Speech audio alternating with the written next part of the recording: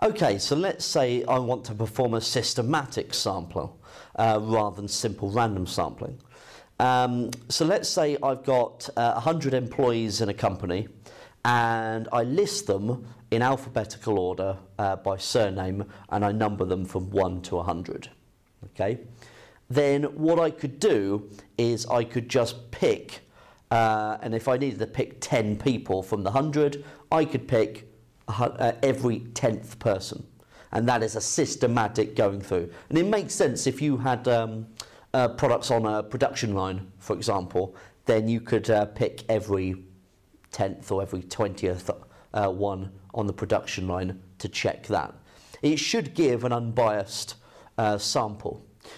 If, however, you know, on the off chance that it could coincide with something bad happening, so if you're picking every 10th one and there's a fault in every 10th item, then it could be that you pick a sample that is biased. So it does have that disadvantage, but clearly, you know, it is a good idea to have that, but because it's that periodic nature of it, it could pick up a certain pattern which you need to be aware of.